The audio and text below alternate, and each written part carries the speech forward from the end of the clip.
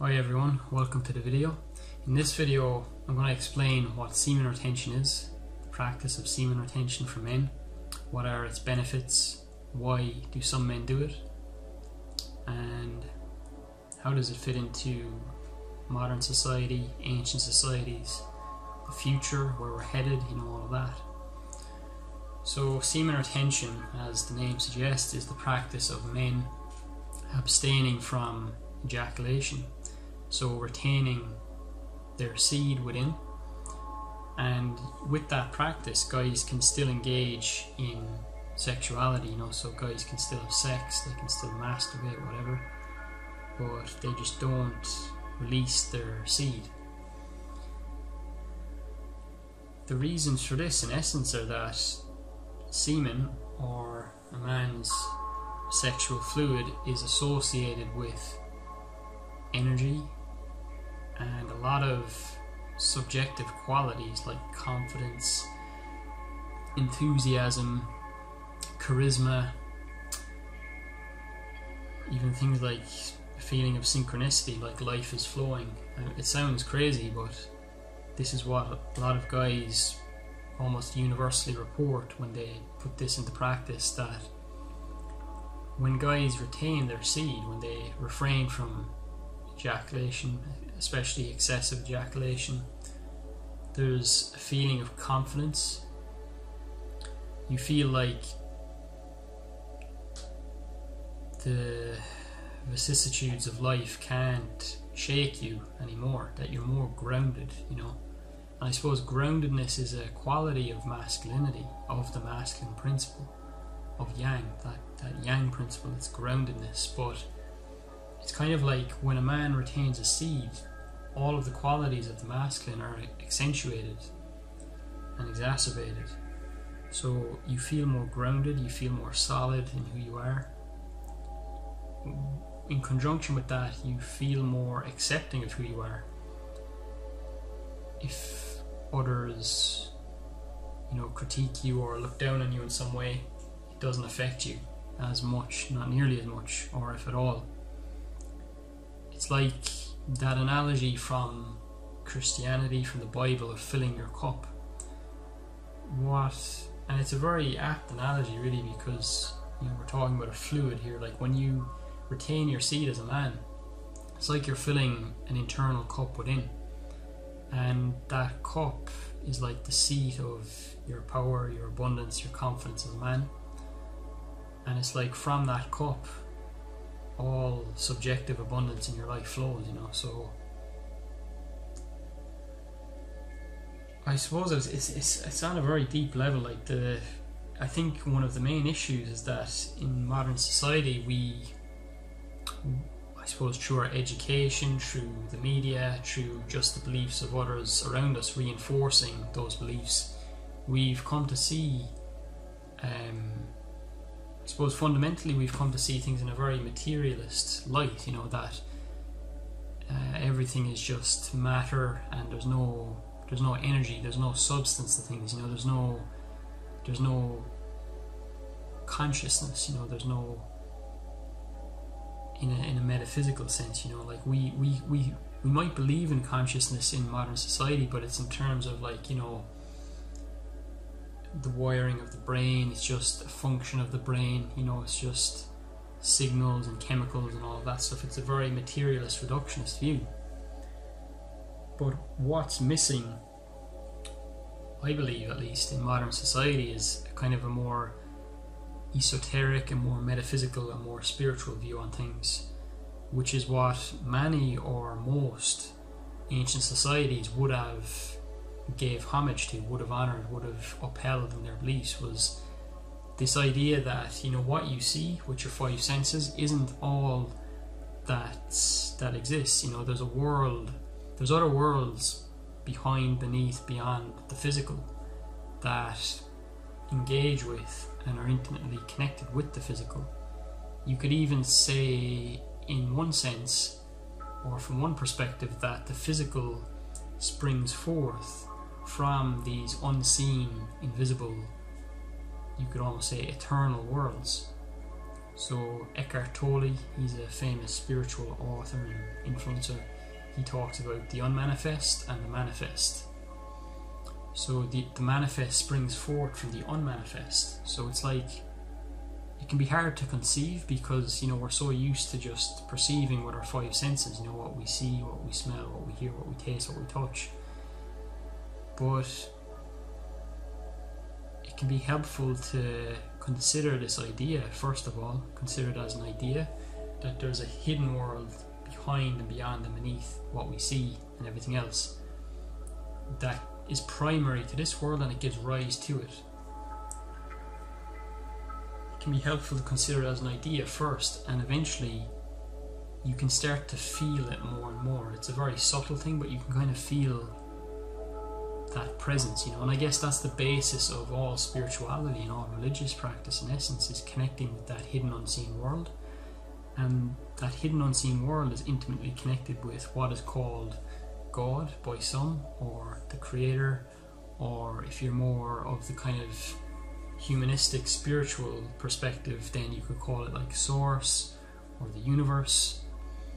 But really there's actually no division, you know. The only division is through language, and perhaps through the failings of the ambassadors of religion, when some of them became corrupted and they engaged in negative ways, and it kind of warped our perspective of what they were espousing, even though what the religions were espousing was very pure in the beginning, and it was essentially the same message as what we see in humanistic spirituality. So that's another point for another video maybe, is that there's kind of this false unnecessary division, and there's kind of this contempt for religion, whereas there's a lot of goodness there that can be gotten out of it if you just know where to look, and if you can disregard the behaviours of some of the clergy of the churches and all of that kind of thing. But like I said, that's a topic for another video. So where I'm getting with all of this is that, in terms of semen retention, is that in modern society we came to view a man's ejaculate as just fluid, you know. It is pretty spectacular that it can impregnate a woman and create new life and all of that, but we really just saw it as, you know, reduced to sperm and their capabilities. There was no kind of energy to it as we saw it. But a lot of the ancient societies, they viewed semen, or a man's ejaculate, as a very sacred substance in more ways than one. So, you know, the Taoists, for example, of ancient China, they refer to this idea of Jing, you know. So there's three main forms of energy: Qi, Jing and Shen. So Qi is like what you work with practices like Qigong. So, you know, when you're moving the body, it's kind of the energy that just flows through the whole body, and it has many correlates, you know, like blood flow, like chemical reactions in the body, you know, heat, the breath, all of these things, they all kind of tie together to correlate with what's referred to as Qi. But Qi is kind of beyond all those things as well. It's kind of like I was saying earlier, you know, it's the exact same example actually of, you know, how you have all these physical functions, but behind that there's something more primordial, and Qi is a great example of that in relation to those correlates I mentioned. So that's one. And then Jing is it's kind of the sexual energy, so it's associated with the kidneys, cultivating the health of the kidneys through right diet and through herbal medicine and all this kind of stuff, and some fasting is said to greatly increase and preserve your Jing, because Jing is said to be a finite resource, which is really interesting because that correlates with some of the teachings actually in the semen retention, the no-fap communities and all of that, that essentially, you know, every time a man ejaculates, something, a little something is taken from him, and it cannot be fully recovered, you know. So that's why it's important to preserve your seed. That's kind of one of the foundations for this movement, this practice that men are coming back to, is we're learning that, tying in with the whole esoteric side of things, the yin and the yang principle is the masculine, the yin is the feminine. So the yang principle, and this is tying in with Taoism again, the yang principle is from what I gather, at least, from what I've seen, is that the yang principle is said to be more prone to depletion in some respects, sexually especially, than the female, or the feminine principle, I mean to say. So we can see that with the way of sexuality that we've been trained to, that when a man ejaculates, he feels very depleted and he has to kind of recover. And women don't so much have that. They're more prone to. I know a lot of women struggle with orgasm, so that can be an issue. But on the other side, a lot of women also can have multiple orgasms. So you can see kind of there's more of an abundance there when it comes to sexuality for women. So what it's about for men is about preservation. It's about cultivating our energy. And tying back in with where I was earlier, sorry I'm going in so many different directions here, that's kind of just how my brain works. But so to finish off the last point, the other energy was Shen. So Qi, Jing and Shen. And Shen is a more spiritual energy. It's the most refined and highest of those three energies. And the idea is that Qi feeds into Jing and Jing feeds into Shen. So Shen is like refined Jing in one way. So that's why it's really interesting just how everything connects, though, because it's reported by many guys when they retain their seed, when they practice semen retention, that apart from all the other more rudimentary benefits like confidence, focus, energy, all of this, some guys report that they feel more spiritually connected. They feel a greater connection with the universe, with God, with whatever you want to call it. They get more kind of insight, more spiritual insight, more discernment. They're able to tell truth from falsehood more easily, more readily. So that's said to be connected with the third eye chakra, pineal gland, pituitary gland, all of that. So it's interesting how that connects, that the ancients, that they actually had a pretty accurate map of reality in many respects, and the pattern in modern society is that we disregard all of that, that we think we're so advanced and so enlightened. And I talk about all these points, by the way, in a document that I created recently. It's a free document. It'll be linked in the description of this video and in the pinned comments below. It's a free sexual energy mastery guide. So in essence, how to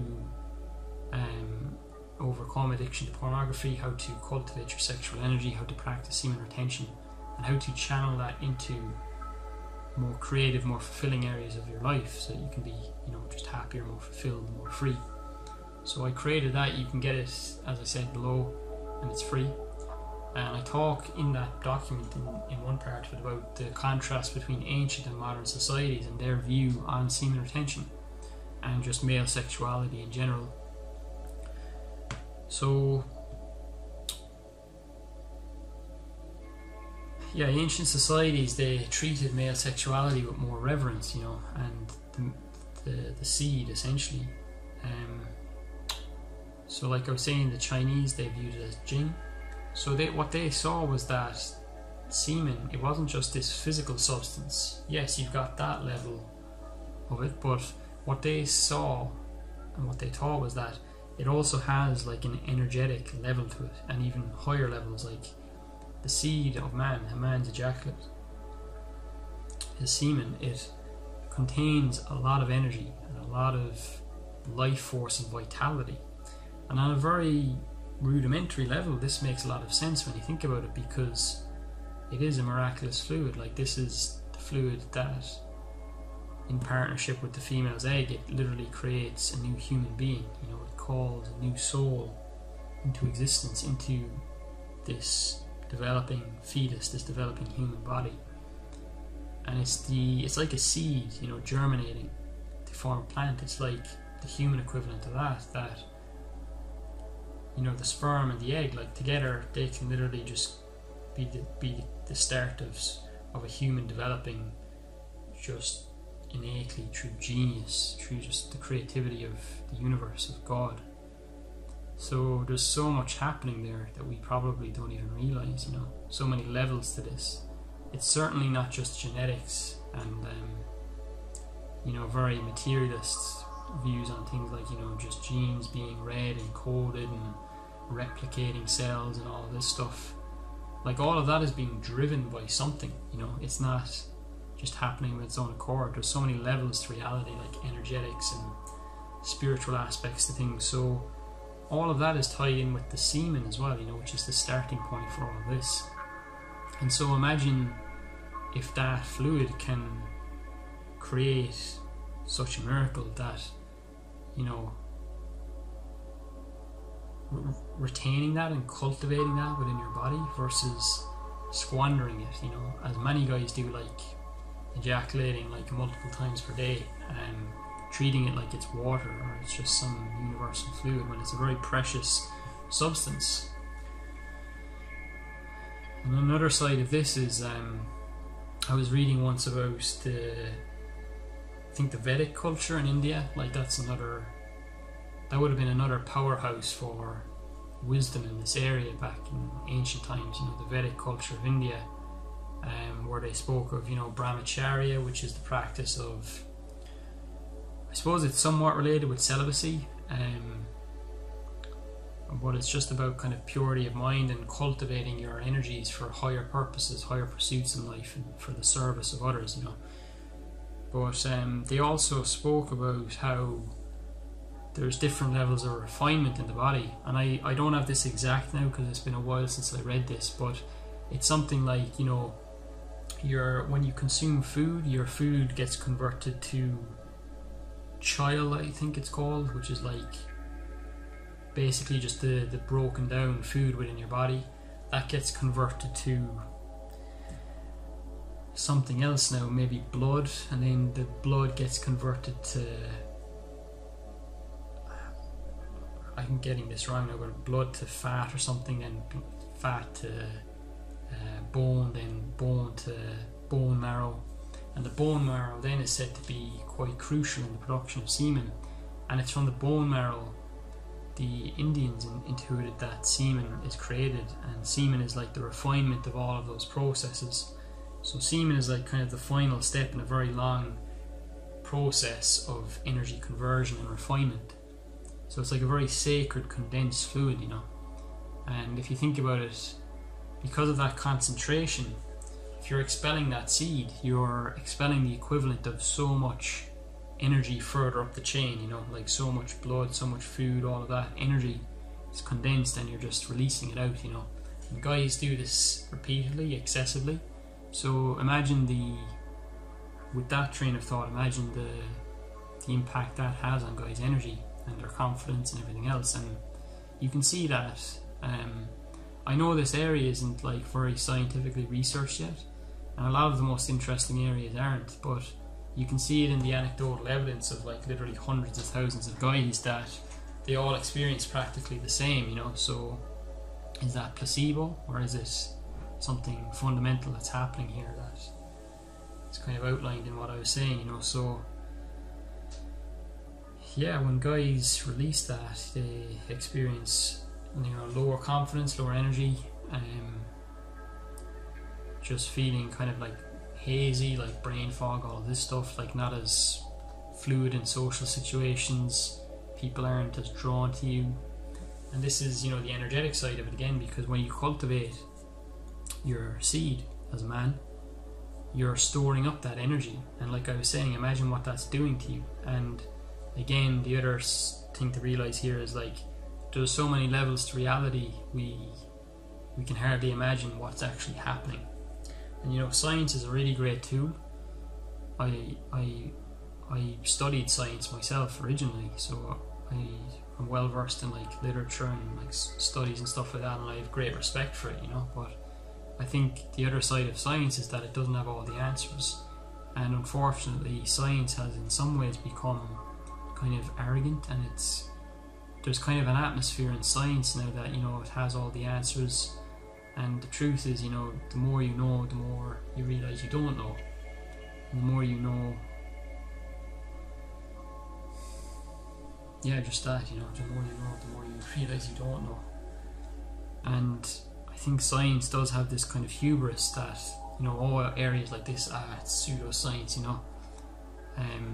Science has become closed off to many areas, whereas if science opened up, there would be a renaissance of knowledge, you know. It's like that quote by Nikola Tesla. I think the moment science begins to study non-physical phenomena, it will make more progress in a decade than it has in all of its history.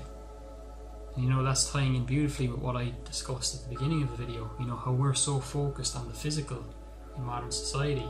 We see everything through a physical lens, you know, materialist lens. It's just the sum of its parts. It's just, you know, atoms and molecules interacting, coalescing, and, you know, the universe is just a big machine or something like that. That's basically the view of materialism. So yeah, when science can study the non-physical phenomena, it will make more progress than ever before. So what is the non-physical? It's that world I was referring to, you know, behind this physical world, from which this physical world springs. And that world is primary, it's kind of realer than real in a sense.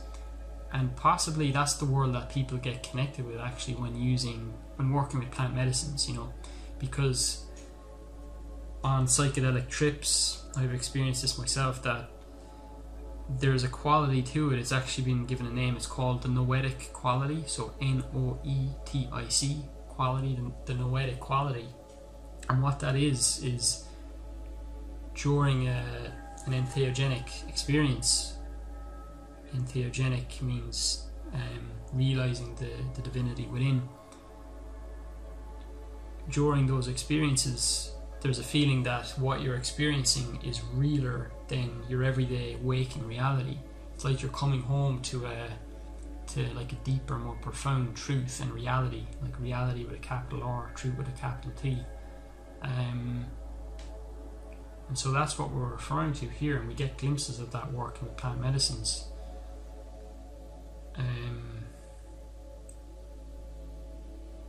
And that's kind of the world that we're bereft from, you know, in this society. I guess we're going very deep here, but like, you know, I suppose you could say from one perspective, the ailments of society, you know, like why the world is the way it is in some respects, is that we've gotten disconnected from something very fundamental, which is our connection to this world that we came from, this world that's primary to this one.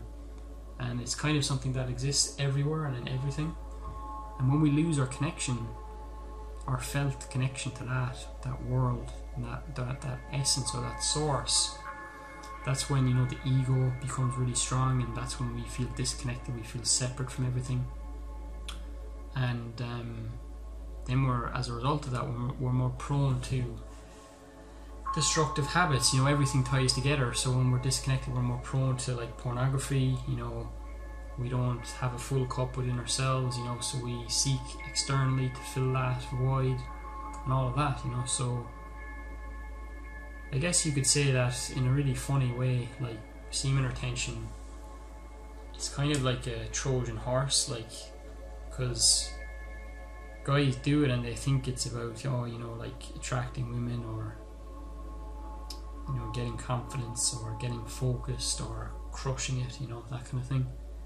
But it's like a Trojan horse for like spirituality and connection and greater fulfillment, and yeah, just feeling whole in yourself on so many different levels. Because like I was saying, you know, there's kind of an unseen energy to the seed of man, like semen. It's not just a physical substance.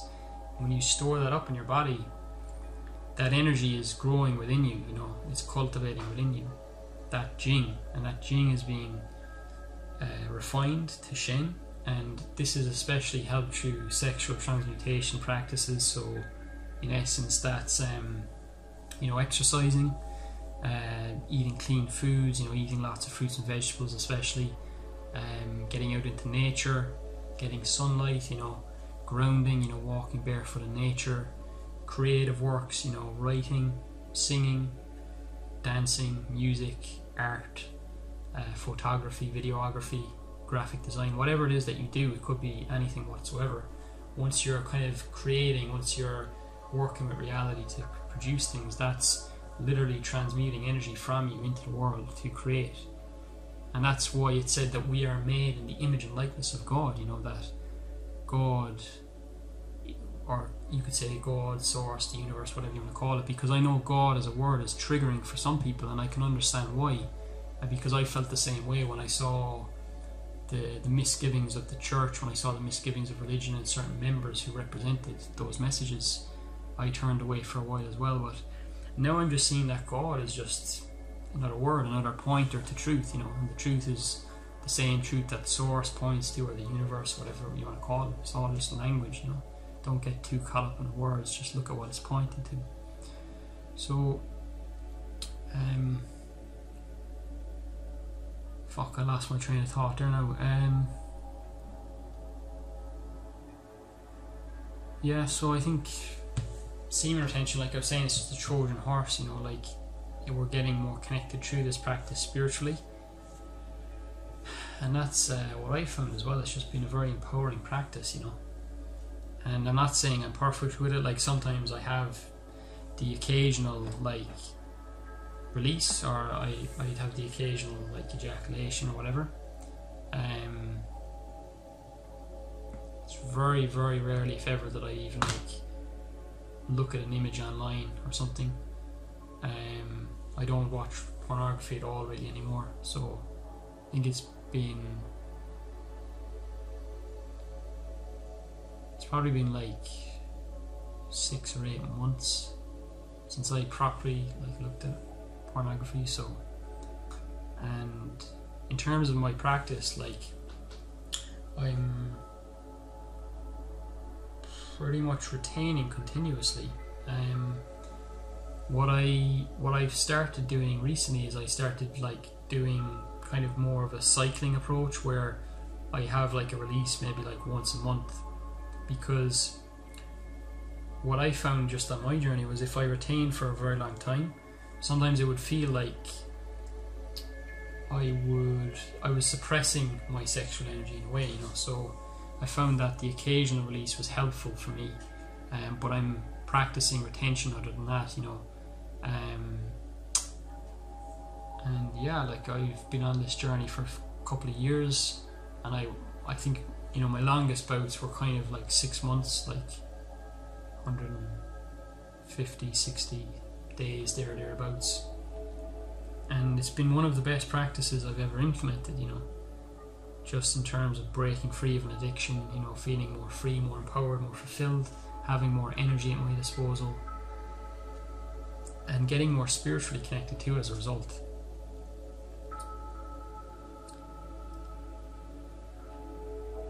I don't know if there's anything else I want to cover.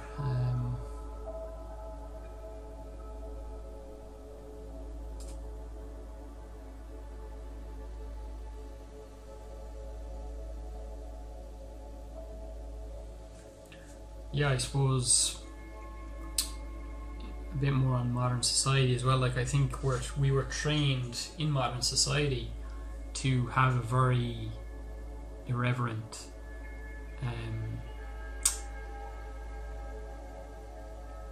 what would be the word?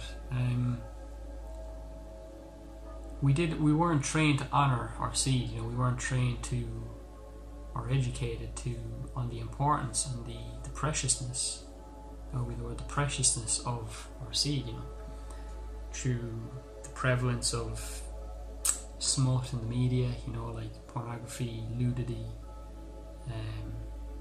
all of that,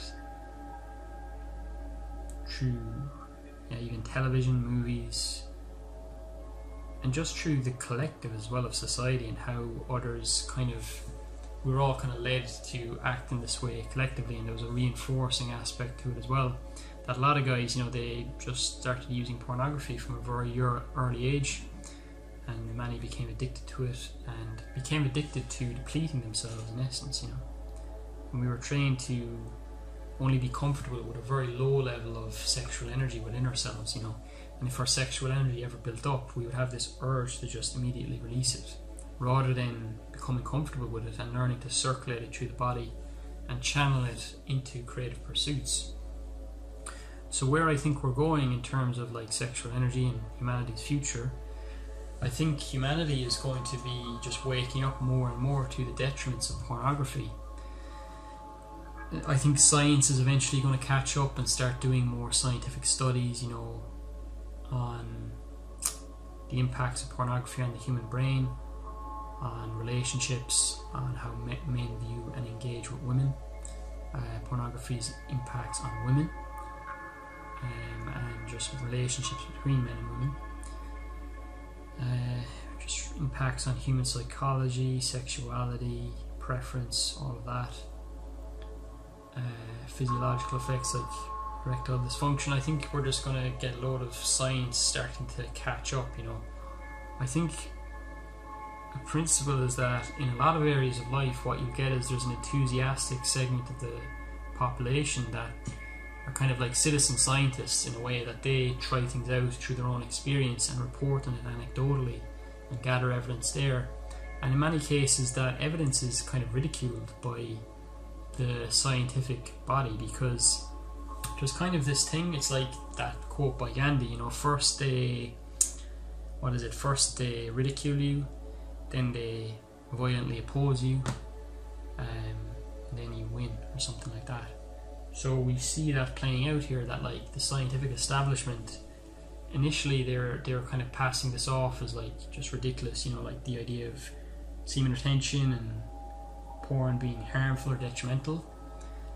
But now what we're seeing actually is that it's moving even to phase 2 of that, where there's some, you could say, violent opposition, that there are like scientists who are in cahoots with the pornography industry, who are being funded by the porn industry to churn out studies that make pornography out to be very beneficial, that scaremonger people, about prostate cancer and all of this rubbish.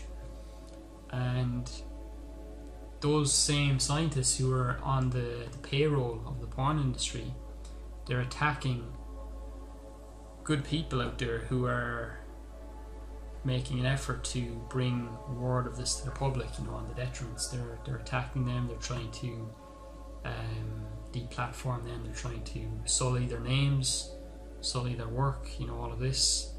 And it's just very, very negative, it's very, I suppose on one perspective, if you want to go deep with it, you can look at it through the lens of spiritual warfare, that there is good and evil in this world.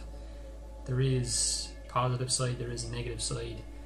And the negative side basically is all about falsehood, it's all about manipulation, it's all about deceit, lies, treachery.